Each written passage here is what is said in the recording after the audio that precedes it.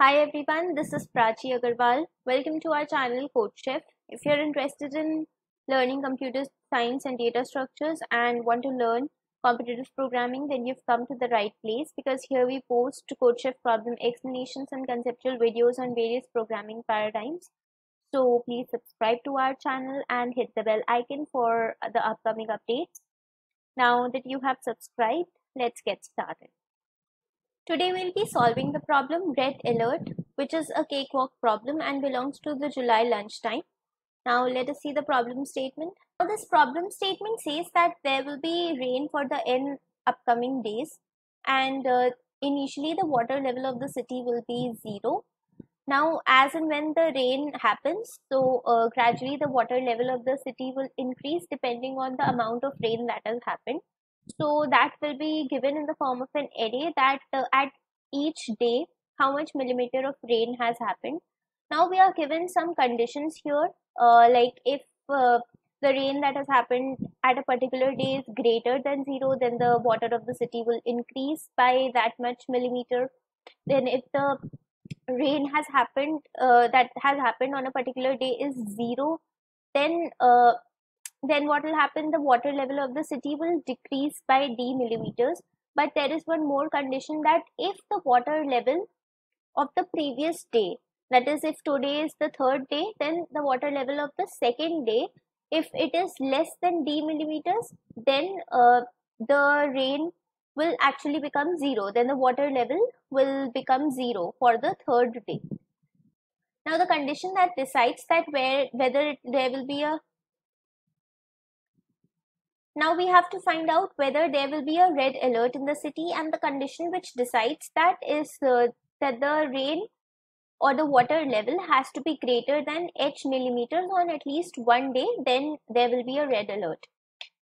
So this is a very simple problem, and we'll just read each line of the problem and do the code along. There's nothing as such to explain, it's just the if-else conditions that you have to apply in a correct manner. And let us see the input format so that we can directly jump to the code. So input format is first for the number of test cases we have to take input. Then for each test case, we'll take input for n, d and h parameters. And then we'll have space separated n integers, which will give us the rain that has happened on each particular day. And the output will be either yes or no, depending on the fact that whether there will be a red alert or not. So guys, here we'll be reading each and every condition that's given, and we'll be doing I'll be explaining the code along. So that way it will be easier to remember what is actually given in this question, because there are some conditions, means more than 2-3 conditions. So first we are taking input in the first few lines, as you can see. So we've taken input for NDH for the number of test cases, and then we are also in this line number 10. We are taking input for the water level that will be there on each day. After we have taken all the inputs, so I have initialized these two variables, that is, one is flag and one is rain. So rain will keep a check that on each day how much is the water level of the city based on the conditions that are given here. And flag will keep a check on if there will be a red alert in the city or not. So if in any particular day the water level has become greater than h, then we can make our flag 1.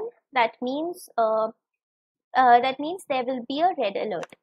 So starting with this loop, we will check. Now the conditions to check is, the first condition is if AI is greater than 0, that is if the water level on a particular day is greater than 0, then the water level will increase by that particular millimeters.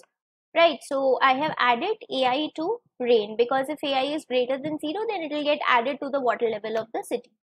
Okay, and like minded, the water level of the city earlier is 0, so that's why here rain is equals to 0.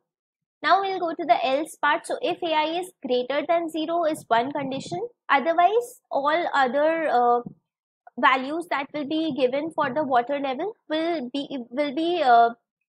put in the else part, because it can either be 0 or it can be greater than 0, right?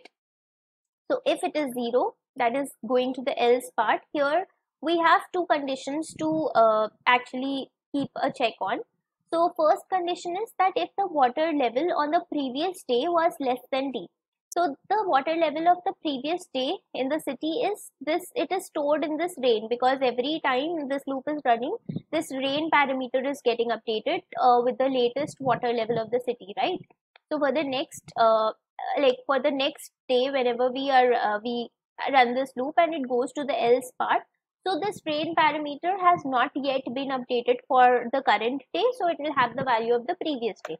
That's why we can directly check if rain is less than D, then our current water level will become 0. So we will update rain with 0. Else, if rain is not less than D, then what happens that the water level, if AI is equals to 0, then the water level of city decreases by D millimeters. So that's why we are doing rain equals to rain minus D.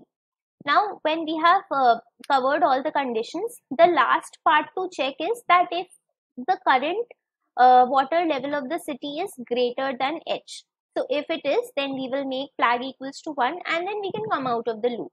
We can come out of the loop. Why? Because it's given that even if on one day the rain is greater than H, then there will be a high alert or a red alert. So that's why we'll come out of the loop, and then we just need to check if flag is 1, then we'll print yes, and if flag is 0, then we'll print no.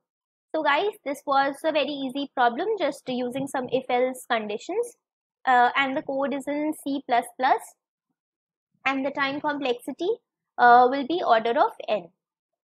So guys, this is the code, and if you've understood, then please do like the video.